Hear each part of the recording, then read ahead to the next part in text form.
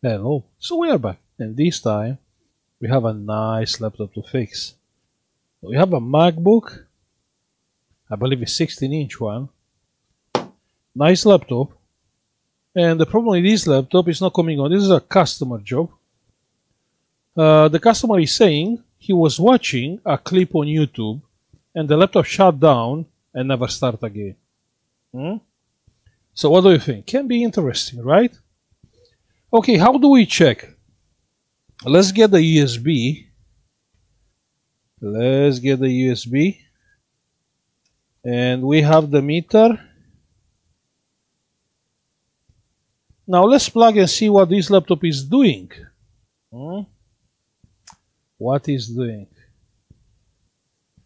So the voltage is 5 volts. So the PD controller is not negotiating the voltage with the charger. And the current, it's around 70 milliamps. Yeah.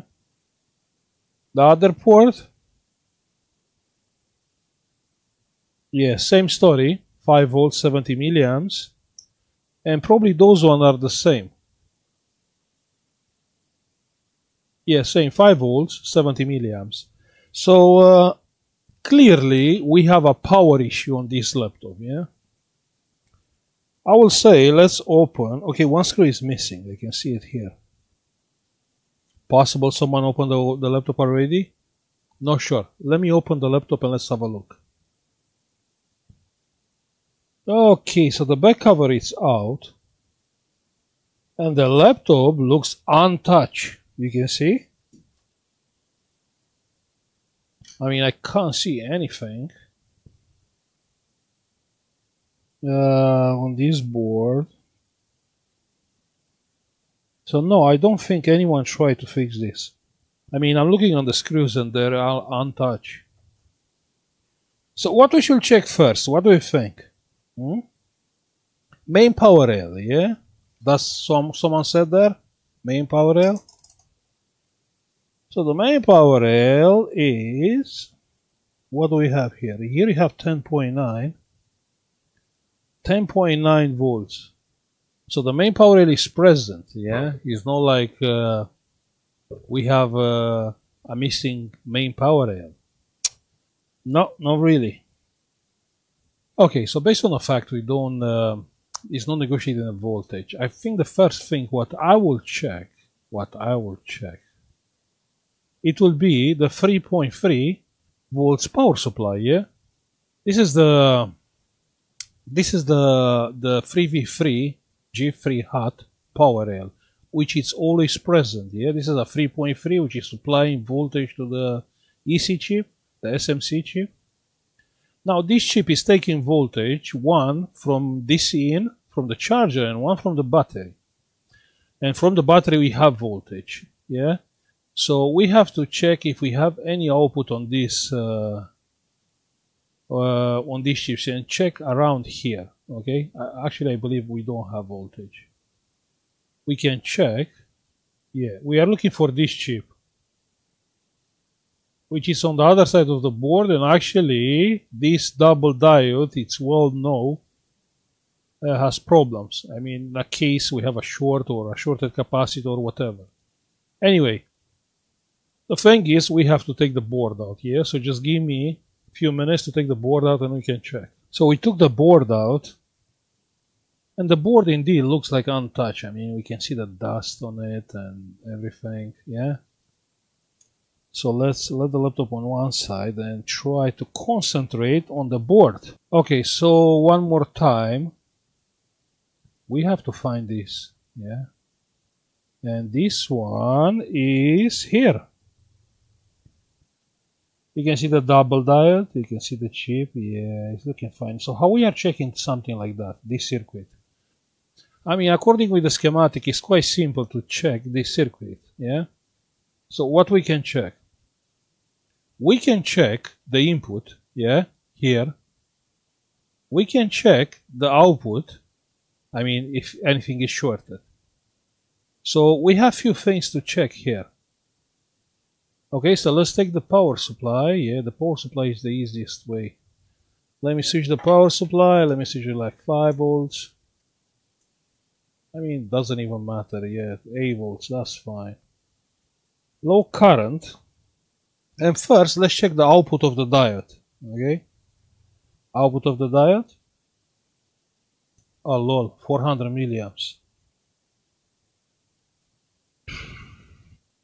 Okay. It's not okay. I mean, there is supposed to take nearly no power, or maybe 10 milliamps, something like that. Okay, so how we can fix something like that? Let's switch the power supply to 3 volts. So with the 3 volts, I don't have ground, 1 second. Yeah. So with the 3 volts, it's a short there. You can see it? It's taking 440 milliamps. Let's use some alcohol quickly. Pretty strange, because the customer say he was watching YouTube and the laptop suddenly died. I mean, clearly here is something shorted. Yeah, so that's alcohol.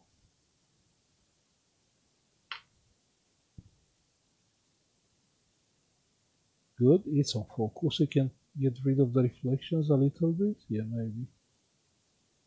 Okay, so let's come with the power of the output of the diode. And I can't see anything to get out here. 400 milliamps. Huh? Like nothing. You know what? Here can be faulty. Only these two capacitors, yeah? Where are those capacitors? Let's see. So we have this capacitor which can be faulty. We have one more. Where is the other one? 1 second. So this is one. Probably the fault is not even here. So check there. Here is the other capacitor. 1 second. U700. Which is here. Okay, let's try here. Yeah. So let me lower the current again.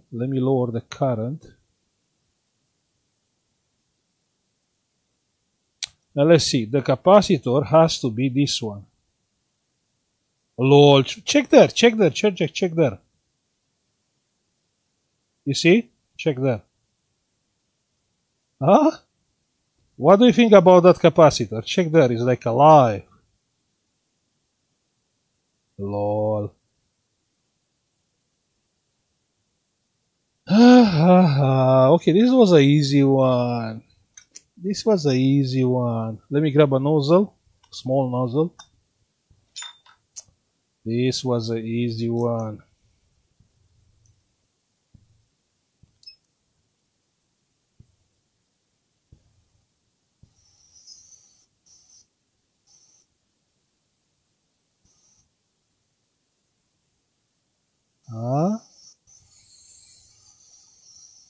A capacitor.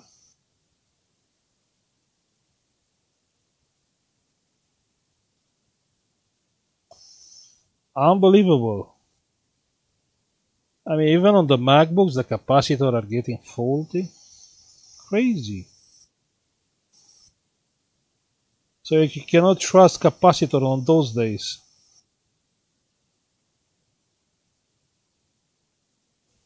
Perfect. Okay, so we remove the capacitor. Do we still have short? That's the question. So let's check together.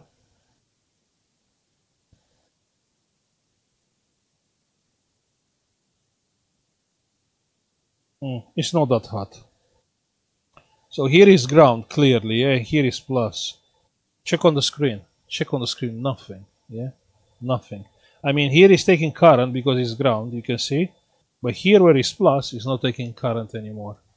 So that's the problem, the capacitor. So, we're going to replace the capacitor, of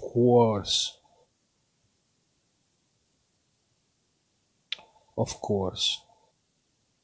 Yeah, let me grab another capacitor. I found here exactly the same capacitor. Same capacity, same voltage. Yeah, which one? Pick one. Pick one. Pick one. You know what? I'm laughing, but yeah, that should be fine. I don't want to pick a capacitor like from 1 volt power rail. No. This one should be fine.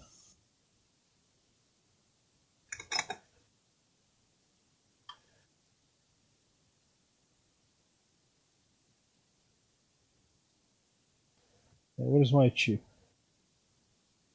Oh, where is my chip? Here. Oh lol, this is bigger. If I put a bigger capacitor, I have to charge the customer more. Yeah, let's search for another one. Let's search for another one. We don't want to charge the customer more, right? Remember I told you always, like, bigger capacity is better. Bigger capacitor is better. Told you.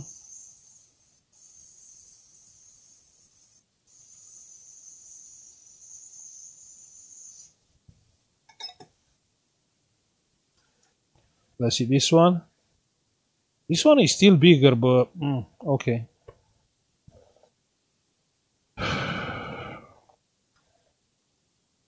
I really try to go extra mile for the customer to put a bigger capacitor. But it looks like those boards, they all have like big capacitors.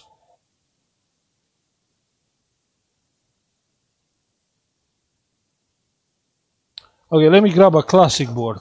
That board is too confusing. Oh wait, we found a MacBook board. A MacBook board. Okay, I'm pretty sure this capacitor, it will be fine. Same from a MacBook motherboard.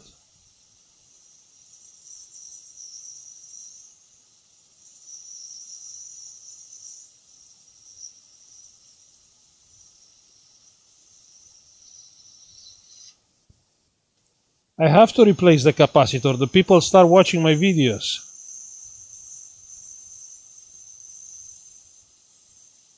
I mean, we all understand what the capacitor is doing, but a customer, he will not understand. You know what I mean? No, I didn't have problems, if that's what you ask. But, you know, I can have. Bro, this is bigger.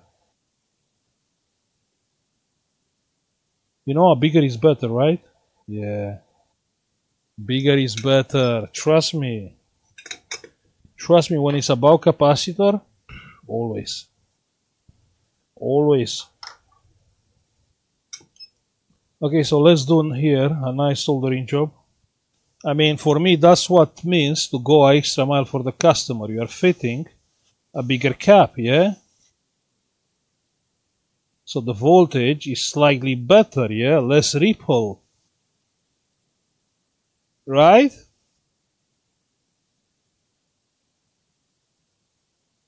I mean, clearly here is placed to be better than what Apple built.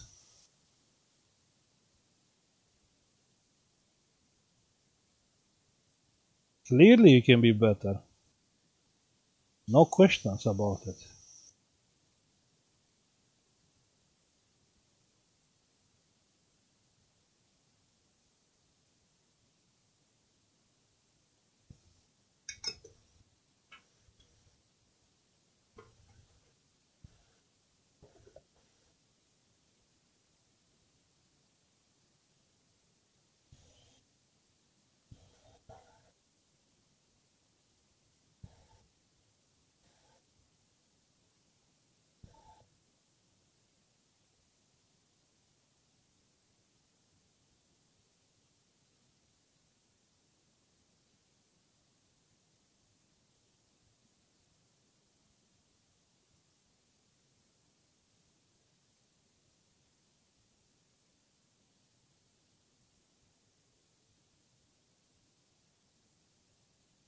You see, that's what I called a perfect job. Now let's clean it. Now let's analyze. And we can predict the, the benefits from a modification like this, yeah? A bigger cap.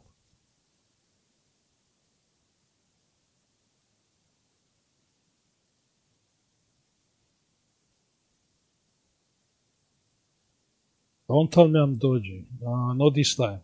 I mean, not only I replace the capacitor, but also I replace the capacitor with a bigger one. You know what I mean? Capacitors are like batteries, you know?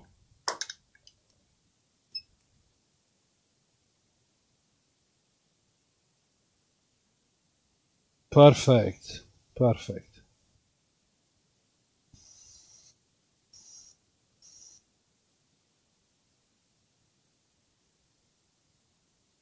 So there we have plus, there we have ground. Perfect. You see? A perfect job. Let's come with voltage. Let's see. Check on the screen, it's taking no power at all.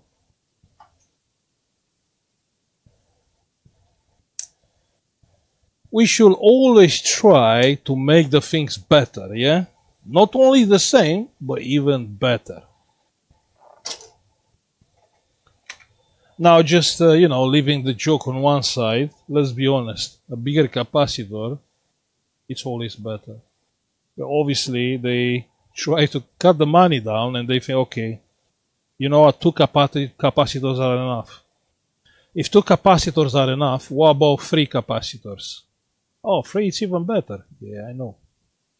What about 2 bigger capacity? Yeah, we can, but it start too big and start being expensive and you know the story.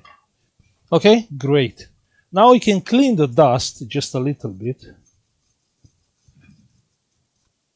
Just to make it nice.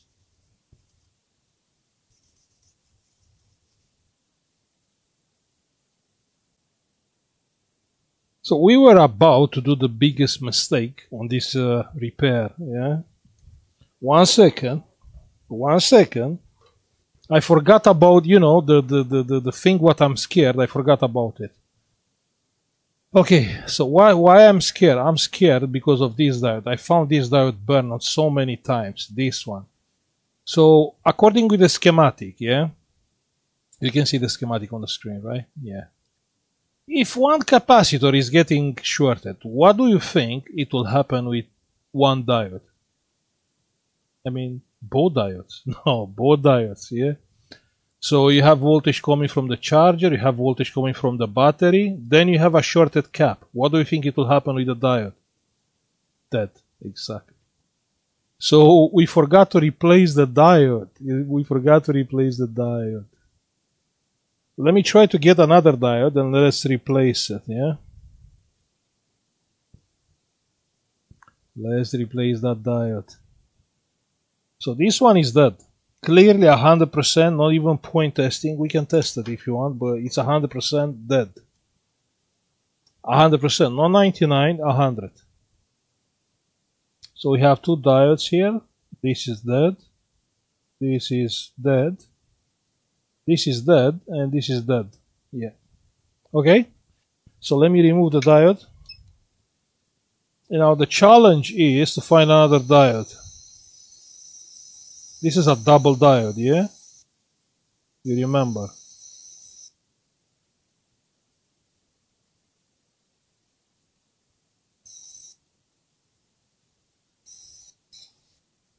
Okay, we removed the diode. Let me find another one. I do have few MacBooks board here.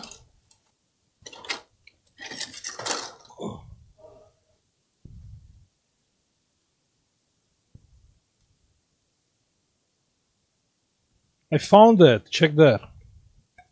Check there. That's double diode. This one. Hopefully this is good.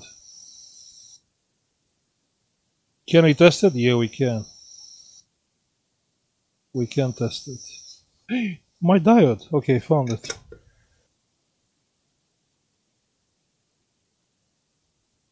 Found it.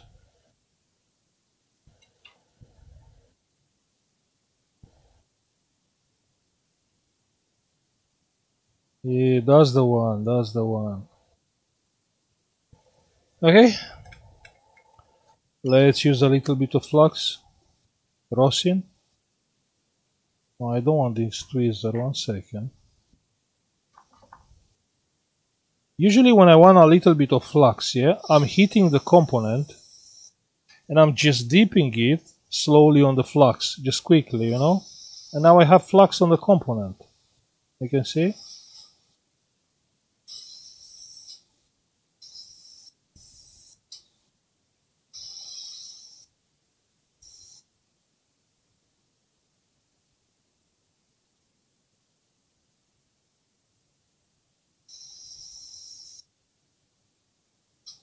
Perfect. Okay, so how we can test this diode? That's a good question, yeah? So in order to check the whole assembly, the whole one, yeah? I mean, to check everything from here, yeah? So to check, coming with voltage here on each side of the diode and checking the voltage here, yeah? We should have 3.3. That's the way how we can properly test this circuit. Let's do it, let's do it. So I have the power supply, let me find a ground. Okay, that's the multimeter, this is the power supply. Good. So, let's switch to voltage. Let's switch to voltage like how much you want? Like 10 volts? Yeah, 10 volts, that should be fine. So we have the multimeter on the output here, and we are coming with the voltage here. And nothing, okay. I don't have voltage, let me check with the ground.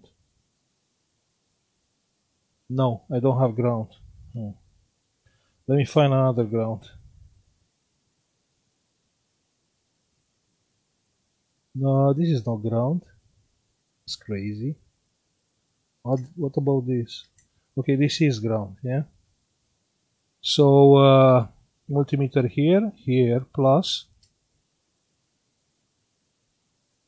Check on the screen, 3.4 volts, you can see. So this is this diode.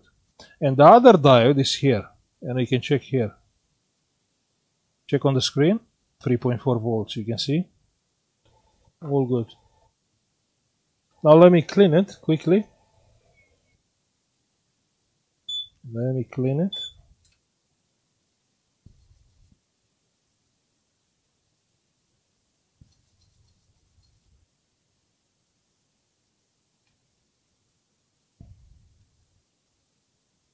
We done a good job, yeah, we done it.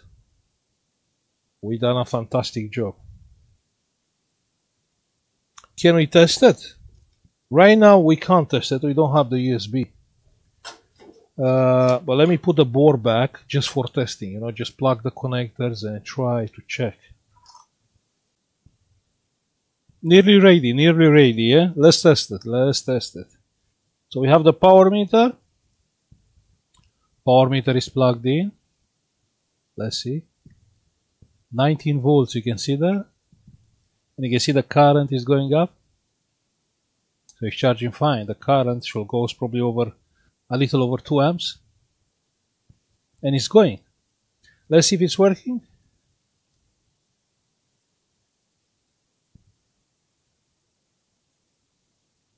And we have picture.